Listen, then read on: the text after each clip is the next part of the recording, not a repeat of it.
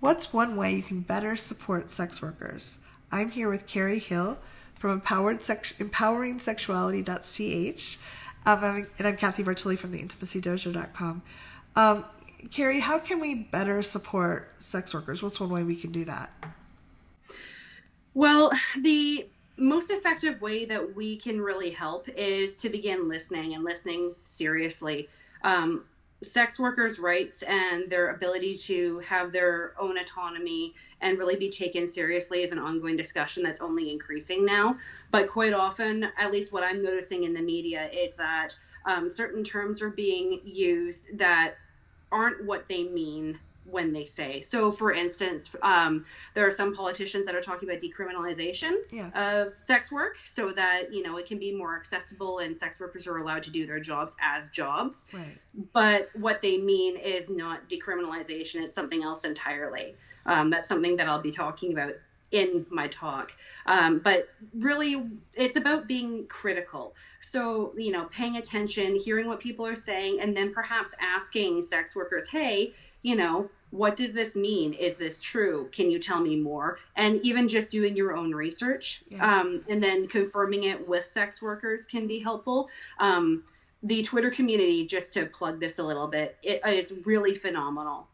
There's a sex work Twitter that we use that we can, that we have meaningful discussions with and answer questions from people who are questioning. The problem is quite often there's not an open ear to the information that we're giving, and that's really a hindrance to us moving forward. Yeah.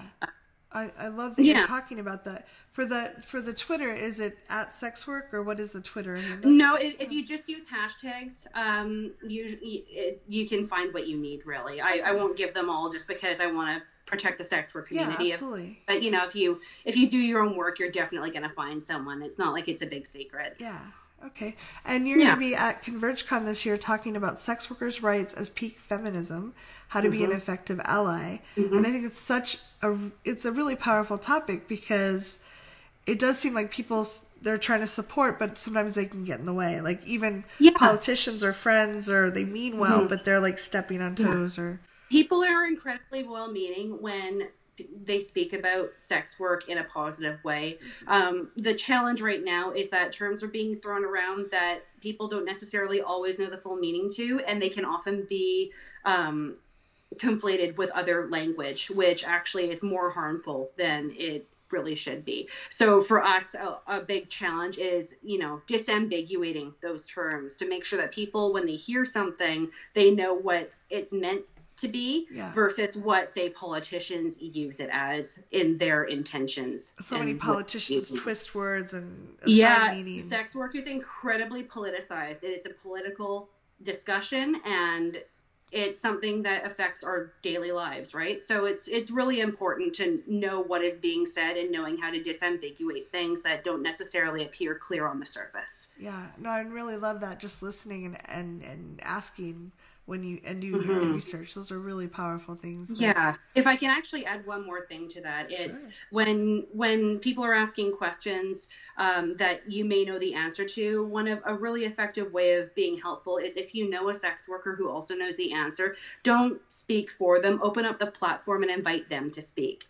Sex workers have a voice too, and it's really important that we're heard and not just the people who think they know as much as sex workers do, right? So it's just as critical for us to be able to say something and be affirmed by people who are allies than allies speaking for us, and then, sex workers are still in the dark. Right. I have a lot of friends who are sex workers, and I deeply admire the courage and generosity, and I've never walked in their shoes. So while I may know some of the answers, I certainly don't know all the nuances. So I really appreciate it's a pretty that. incredible community. Yeah, no, I'm really touched that you're talking about it, because I think that that's really important for people to hear.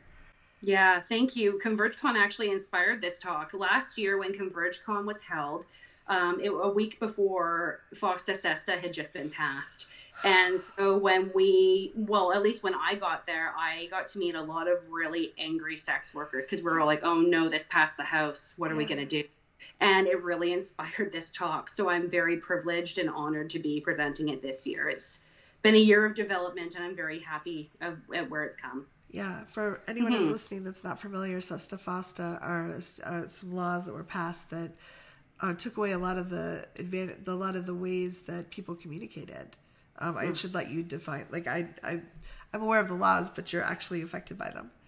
Yeah, FOSTA stands for Fight Online Sex Trafficking Act, and then SESTA is Stop Enabling Sex Trafficking Act, right? So it sounds really innocuous and very beneficial, yeah, but of course we want to stop trafficking. That have arisen as a result of it are hosts are now responsible as opposed to the users for any content, like adult content that's produced that's considered, pornographic or exploitative, and the language that's used in those bills is very vague, so it could be anything.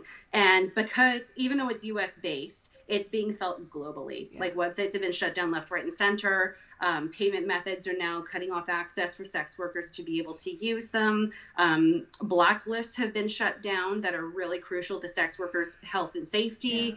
The list really just goes on and on. There's so much, screening isn't there anymore. And it's even stretching outside of the bounds of sex work. Even sex educators have been affected. YouTube accounts have been shut down and quite arbitrarily, no options of appeal or saying, hey, I'm teaching about, self-aware sexual education. This isn't pornography. It's very difficult and complicated, and it's caused quite a lot of harm to sex workers. There have been people who have been confirmed dead because of it, unfortunately, as a direct result. It's nothing to trifle with. No, maybe the intent was good, but the way it's been, like the providers, like GoDaddy or whatever, they don't know how to tell the difference necessarily, and don't even want to try to tell the difference between trafficking and sex work or anything sexual. And they're just shutting it down. So the sex work community would say that SESTA FOSTA has actually driven sex workers into the arms of their exploiters. So that really is the long and short of the result of it at this point. Wow. Well, I thank you for being someone who speaks up about this and something so important. Well, thank you. Yeah, I really look forward to hearing your talk at ConvergeCon. Let's hope I have time to say everything. Well, if not, and if you ever like to come back and talk some more, I'd be glad to help you. That would be wonderful. I would love. And if you're watching this and you have comments and questions, please leave them below. I'll see if Carrie is available to come back on video and answer them with us. So thank you, Carrie. I really appreciate it.